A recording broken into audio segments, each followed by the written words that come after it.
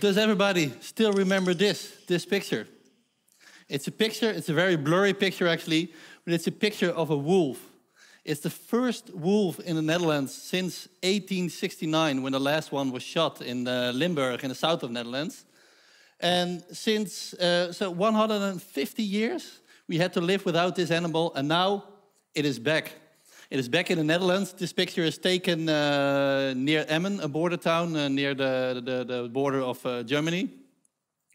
And it wasn't really a surprise that the wolf came back to the Netherlands because, well, it was encroaching westwards in Germany already for almost a decade.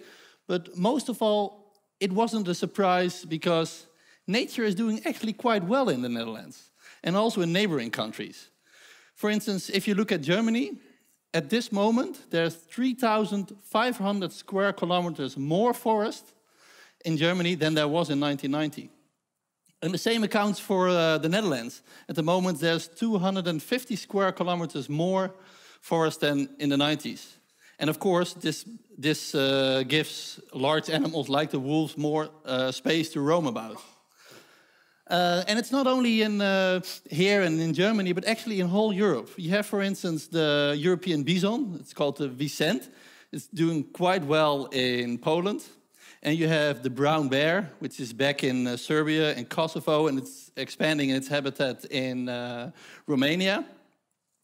So nature is actually doing quite well. And there's more good news, because did you know that our water quality and our air quality, they are as good as they were, and it's most of the places even better than in 1960. So nature is bouncing back here in Europe after years of deterioration. And all these optimistic stories about the environment, they might feel a little bit counterintuitive, maybe. At least when I found those facts, to me they were counterintuitive. Because I grew up with the idea that nature and humans, they were antipodes. I grew up with the idea that everywhere humans came and everywhere humans prospered, then nature suffered. So I grew up with the idea that, and probably the most of you too, I grew up with the idea that economic growth always walked hand in hand with the destruction of the environment. They were two sides of the same medal. They were actually coupled. And it is this notion, this old notion actually, which started the green movements in the 60s and 70s. Back then, lots of books and reports were written, like those two. Those two were very influential. You have, for instance, on the left side, you have Limits to Growth, that was written by the Club of Rome, a very influential and large body of respected scientists. And in this report, we were warned actually for the apocalypse. If we continued using resources we did at the pace we were doing then civilization would explode. Earth couldn't sustain that. And something similar was in this book, The Population Bomb. It's written by a very famous biologist, Paul Ehrlich, and as the title suggests, this is about the imminent growth of the population. The book is written in 1968, and he warned for this population growth. He said, in a couple of decades, there will be mass starvation event because the Earth can't sustain so many people. So in the 60s and the 70s, the future looked very bleak. We were heading for, in 2015, for a very filthy and poor planet. And of course, well, back then they thought we have to have a solution for this. And what was their solution?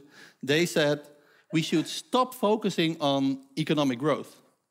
We should actually do the opposite. We should degrowth. And not only that, they said we should, as humanity, we should live more in harmony with nature.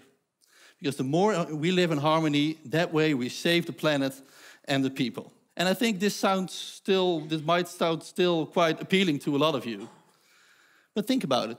Is it really true? Is it really true that living in harmony with nature saves the people and the planet? Well, as you might have understood from the start of this talk, this doesn't seem the case anymore. Well, actually, the exact opposite seems to be the case. Because at this moment, it is in the richest countries, it is in the countries where people live furthest away, in least harmony with nature, where there's room for nature again to rebound. It is in those wealthy countries where there's room for rewilding, for regreening. For instance, if you look at the Netherlands, our population grew from 11.5 million in 1960 to 17 million now. And in between, so between 1960 and 2010, our per capita, so per person income, quadrupled. So it's expanded 4 times. And still, our water is cleaner, our air is cleaner, and we have our wolf back. So for the first time, the last decade, economic growth and the destruction of the environment, they're decoupled. And it is this notion which started a whole new green movement. And it's a group of people who call themselves Ecomodernists. And I call myself an Ecomodernist. And the main message of the Ecomodernists is that we shouldn't live in harmony with nature. If we want to have a green and a prosperous planet, and isn't that what we all want, we shouldn't live in harmony with nature. No, we should do the exact opposite. We should decouple ourselves from nature. And that way we will save both the planet and the people. So we should move away from nature. So how do we do this? How does this work? How do we decouple ourselves from nature, and how do we make sure that way we save the people and the planet? Well, 3 things. First of all, we should intensify our agriculture, especially in poorer countries, where subsistence, small-scale agriculture is still very abundant.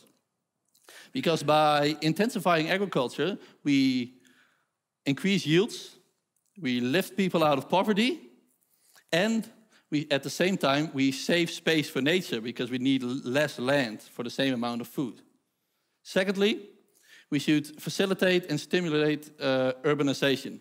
So we should get the people from the countryside into the city, especially in poorer country, because it's a city where the real economy starts. Thirdly, to make this all happen, we need a lot of energy. So we need to double, triple, quadruple our efforts to make the transition from fossil fuels to green energy. Because that way we can grow in a sustainable way. So how does this work? How do those 3 things, well, let's call them overall modernization, how do they save both the people and the planet? Well, that is because those 3 things can tame the 2 most destructive powers of humanity. And that is, first of all, large population growth. At the moment, we live with around 7 billion people on this planet. And that will grow at the end of the century to somewhere between 9 and 13 billion people. And of course, more people means more food to be produced, means more land to be cleared, means less space for nature. So, of course, that means we want to stay at the lower end, of course, of this projection. How do we do it? How do we make sure that we stay at the 9 billions and not get to 13 billion? Well, the key here is economic growth and urbanization. Because if you look around here in the Netherlands, in all the wealthiest countries where economy is really booming, there women on average get only 2.1 children approximately. So families are very small in rich countries. But it's not only in rich countries. It is also in all the large cities in the developing countries. Because did you, for instance, know that in Dhaka, the capital of Bangladesh, the fertility rate, so the average children per woman, is only 2.5. And Addis Ababa, which is the capital of Ethiopia, which we see as a very poor country, there the fertility rate is only 1.6, so it's a lot lower even than in the Netherlands. The only place where people still get a lot of children, where families are still very large, that it is in the poorest countries. It is in the places where people live in closest harmony with nature. So, and it's in rural Africa, so on the countryside of Africa, where the families are still very large. So their families can still consist of 6 or 7 children. So why is that? Why is it that cities and richer countries, why is it that the family size is so much smaller then? Well, the reason is actually quite simple. Of course, in the city, you don't need all those hands anymore to work on the field. You don't need all those hands to secure your future, to secure your family plan, your pension plan. And so in the city, family planning becomes a real option.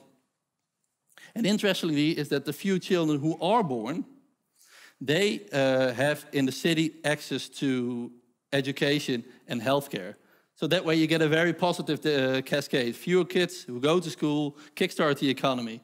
So in that way, of course, because the population in those cities and in the wealthy countries stays at a low level, you take away the pressure of the population growth. Secondly, the second human activity which can be tamed by overall modernization is agriculture. And agriculture is really destructive. Because I used to think that the destruction of the planet started somewhere, the real destruction of the planet started somewhere at the end of the 19th centuries when the industrialization really took off. But did you know that 75% of all the forests were already cut down before 1850 because all this land was needed for food? And this started to change in the 60s and the 70s of the previous century. Because back then, for the first time in history, people were able to produce more food, not by clearing more land, but by increasing the yield per hectare. Take for instance wheat in the Netherlands. In 1920, a farmer on average got only 2,700 kilograms of wheat of 1 hectare of soil. And at the moment, a modern day farmer gets to 6,500, so it almost tripled. And we did this because we had access to synthetic fertilizers, pesticides, the mechanization of agriculture, and by the development of better crop varieties. And so this is something we should also aim for in the developing countries. Because if you look, for instance, at the Kenyan farmer living in sub-Saharan Africa, he only still gets 1,700 kilograms of cereal from 1 hectare. So we should actually give them access to this intensive agriculture. He also needs to bear the fruits of this green revolution. Because if the yields per hectare, if we hire that, then we lift this farmer out of poverty. We give them more food security, the country, but most of all, because at the moment, what is happening is that in Kenya, in the quest for more food, this farmer cuts down trees in the surrounding environment because he needs the land for more food. So by intensifying agriculture, by increasing the yield per hectare, we save a lot of nature around this field. And interestingly, agriculture is actually a double win because it also gets people to the town because intensive agriculture frees hands, and those hands can move to the city. So is there a catch? Of course there is a catch. We need a lot of energy for this. So we need to triple or quadruple our energy. We need to invest in solar panels. We need to invest in wind energy, but we should also invest in nuclear energy. Because at the moment, nuclear energy is the safest way of producing a lot of energy for us to make the transition between fossil fuels and green energy. And that way we can fuel the intensification of the agriculture and the urbanization.